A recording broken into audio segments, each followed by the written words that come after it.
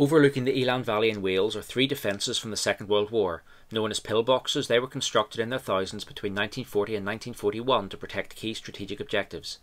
This example, designated a Type 24, is special because of the addition of an internal concrete wall designed to stop bullets from ricocheting if they penetrated the reinforced concrete-filled brick walls.